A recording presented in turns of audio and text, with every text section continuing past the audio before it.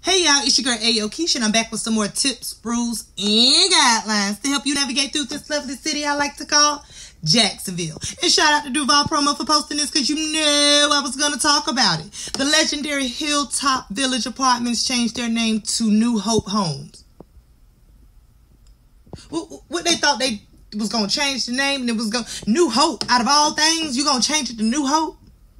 You can change it to the House of the Lord and Tabernacles Jesus Christ of Latter-day Saints, and it's still gonna be, listen, I don't give a damn what you, and then you gonna try to call it New Hope to give it some new hope.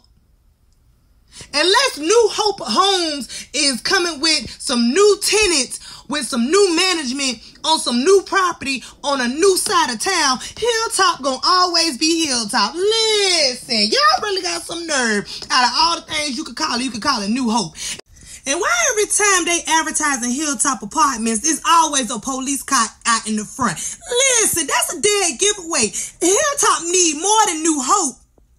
It needs some new residents. It need hope, a wish, a prayer, a wing, testimony, manifestation. Listen, HillTop need more than some hope. It need more than some hope. I'm gonna tell you that right now. New hope, it needs some new something, but hope ain't gonna do it. Hope ain't gonna fix it. You need to find faith and miracle. You need to find the sisters' faith and miracle to turn that around. You need hope, faith, and miracle.